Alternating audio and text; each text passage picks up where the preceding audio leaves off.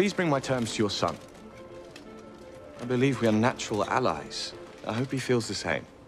Together, we could end this war in a fortnight. That was really fun. Like, it was one of the more technical elements of what I did on the show is dyeing. The same scene had 3 different days. There was one day where we sort of did the acting-y scene around it. Negotiate a peace with your brother. Negotiate with Stannis. You heard him out there. I'd have better luck debating the wind. And then the second half of that day was when Michelle and Gwendolyn had to do all the sort of reaction, and I was just basically on the floor, trying not to trip anyone over.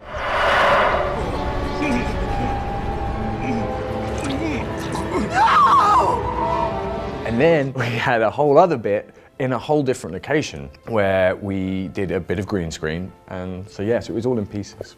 I ask the honor of a place in your Kingsguard. Done.